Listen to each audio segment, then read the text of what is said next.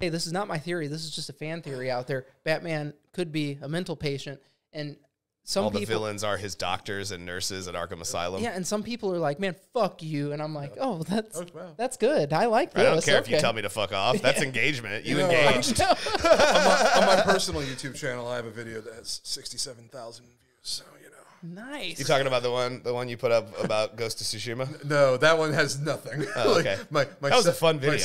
My Sekiro tutorial has 67,000 views. Damn. And every view is still works in 2023 and stuff like that. Just constantly. And there's always this one guy that's like, this is bullshit. This guy's a fake gamer. He didn't actually do. I'm like, This what? guy's a fake. What are you talking about? And Definitely not a fake gamer. Any negative comment. I don't comment on any positive comment. I don't like any positive comment. I like every negative comment, and I engage with the bad ones. Like I can You're read one of all those the, guys that likes to poke the bear, yeah, man. it's so fun.